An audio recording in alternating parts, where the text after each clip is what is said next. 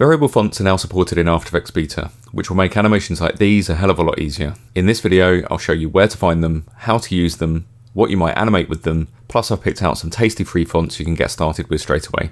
Hi, I'm Animate. This is the video shop. The two main places you can start looking for variable fonts, especially if you don't want to buy them, is Adobe and Google Fonts. Search for variable, unsurprisingly, and both pages will give you hundreds of font options. Notice this icon here, which indicates the font is variable. Over here you'll find all the axes available for that font. In this case we have italic, width and height options, and you can preview how they look by dragging these handles here. By the way, does this font look familiar? I'll give you a clue. Netflix limited series. Okay, we'll make this a fun game. I'll give you the answer at the end. There are more axes options than just these three, and you can take a deeper dive on this Google Fonts page. Also, if you want a font with a specific axes, say italics, because you want to animate something like this, you can do that here too. I'll pop a link for this page below. You can preview the fonts and their axes on Google using the type tester feature. Lastly, if you want to buy a variable font, this is a great resource, v-fonts.com. There's some fantastic fonts here and some wacky options as well. We'll come back to font axes later, but let's look at how to use them. We'll stick with this font for now, and one reason to use the properties panel rather than the character panel is you can click here to reveal the axes and set how you want the type. Notice if I drag this all the way across, it's a specific font, in this case extended black. But if I input a random value, it'll say custom. I'm going to choose wide thin, and this will be the default state of the type. I don't have any original ideas of my own, so let's recreate this animation from the website. If you've already used text animators in After Effects, you'll already be familiar with these options here. But we've also got a brand new shiny button here in properties to add animators, which gives you the same options. Either one will do, but I'll use this one down here so it doesn't get cropped. What's also new, and we didn't have before, is this bottom option. For this font, we have the three options that we looked at before. You'll see different options depending on the font.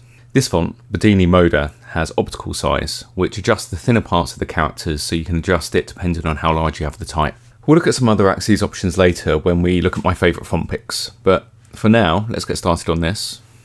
So you can add each axis individually or all of them at the same time, so we'll do that. And I've got font size 100, and I'm going to set the width to be 60, the weight 900, and then drag this over so it's italic. Just bump up the kerning to 20, and I've got optical kerning. Then in the range selector, we're going to go into advanced and set the shape to be ramp up. So you can see the letters are gradually getting thicker and slanting. And then if we drag the timeline marker over to the beginning, and I'm going to set the offset to be 100 and keyframe that, and then go to 2 seconds and then set that to be -100. So as we scrub through, you can see that's happening. And set the end of the work area with N, just preview that. And then I'm going to adjust the ease values to be 75% on both, and then preview that again. And my comp's 30 frames a second, and I'm going to just change this to time code by control clicking on it, and then we're going to rename this animator narrow bold. So now if we duplicate this, and we'll call this wide, so we can just see what the different states are. And the axis width I'm going to set to be 200, the weight 200, and then not italicized. And then just go into these options. I'm going to drag the keyframes across so they're exactly halfway between on frame 30. So then we have that. And then just to make it loop, I'm going to duplicate both of those, pull them down to the bottom, press U, drag these keyframes across, and then here on frame 60 and then on frame 120 we have our loop points. So I'm going to press N and then B, and I'll just pull in some timeline markers here, and then just go to the frame before, press N, just preview this. So we'll loop an animation. So just to add a little bit of interest, let's animate the position and scale. So I'm going to separate the dimensions on the position and then the X position, go to frame 60. And let's move this over to here. And actually, I like round numbers, so let's do 560 here. And then at 90, we'll set this to be 1360 and then back again. And I'll just put a basic easy ease on those. And then the scale, set it to be, say, 200. And actually I might bump up the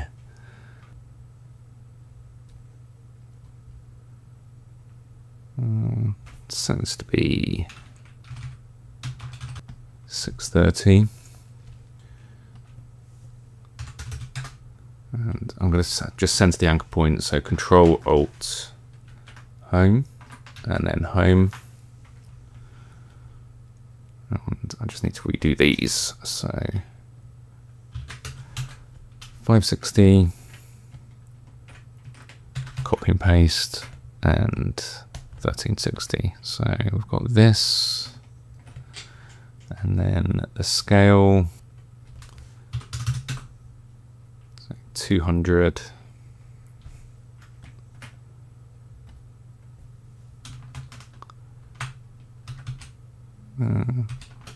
Say this 40, and then back to 200, and then F9 that. So I'm just going to copy and paste both of those, just so I can move these along. And then the scale, if I can grab it.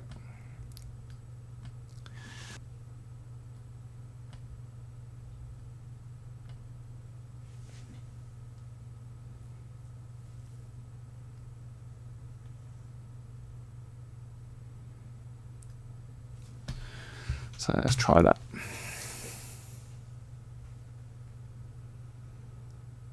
You'll find a free project file for this on my Gumroad, and I'll pop the link below. I still can't decide if this scale and exposition thing looks crap or not. So what I've done is included the version without. So you've got both options, as well as this version where I've duplicated it and staggered it in time. By the way, I'm not blind, and you've probably noticed a bit of jankiness with the way that especially on the right hand side here, the letters bunch up together. It's not completely smooth, and I think one of the reasons for that is the way that different fonts adjust their weight can affect them in different ways. So if we look here, by the way, did you guess the limited series that I was talking about earlier on? No, you probably didn't care. So this font obviously was used in the titles for The Beast in Me. And the reason I mention it, if you'll excuse some brief but shameless self-promotion on my part, is that I'm going to discuss these titles in next week's episode of Motion Designer Reacts. This is a new series I've started where I look at title sequences. You can watch the first 4 episodes right now, and I'll be releasing new episodes every other Friday. If you're interested, stay tuned to the end of this video and I'll add a short teaser.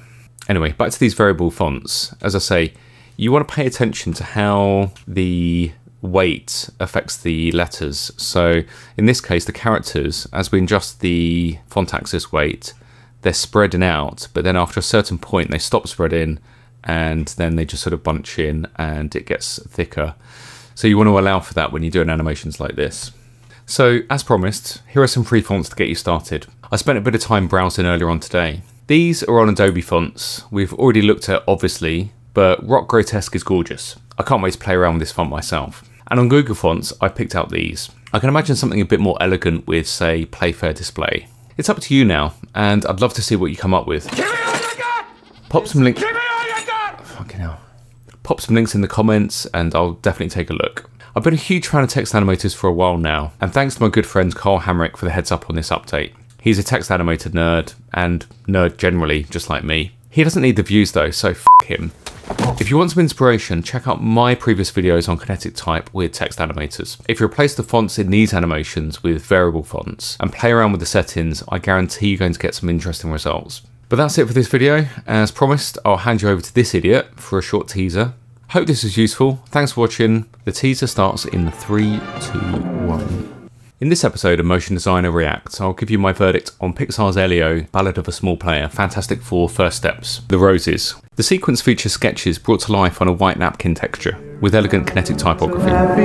You're actually hearing a different version of the song because Licked only had this cover. This is classic Hollywood staggered but equal billing. I think it was invented with the Terran Inferno, where Steve McQueen played a giant rock in the ocean and Paul Newman was a helicopter. Whatever you think of the film or these titles, this has to be a dream project for any motion designer. Creating titles for a retro-futuristic film with 1960s design references. And honest to goodness, I would literally kill my grandmother for this brief. Because these sequences were made from physical materials and light, the results naturally contain small imperfections. Slight vibrations in movement, uneven edges, softness in the image, changes in contrast and visible grain. Today, the same ideas could be recreated digitally with perfect smoothness. But the reason these older titles still feel alive, direct and human is exactly because they were made by hand. The limitations didn't just shape the process, they shaped the style. Obviously, this is only a few seconds in the whole video, and I'm not suggesting this is a realistic approach for a 2-minute long title sequence. But it's interesting seeing how far they went to achieve an analog look. It's actually after this that I sat up and took notice. I can see